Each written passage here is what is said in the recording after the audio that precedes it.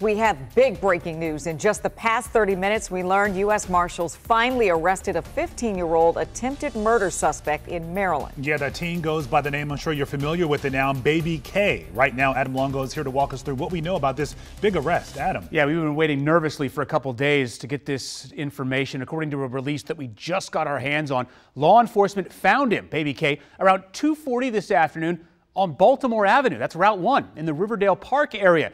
Now, police have been searching for him for a few weeks now. He is accused of trying to shoot and kill another teenager on a Prince George's County school bus.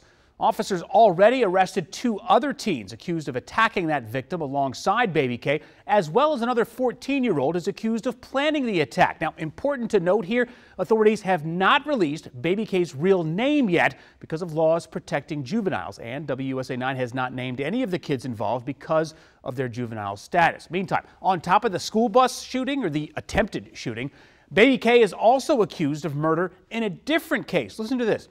Police say he allegedly shot and killed the 23-year-old sister of one of his alleged accomplices in that school bus attack. Yeah, you heard correctly. The sister of one of his friends.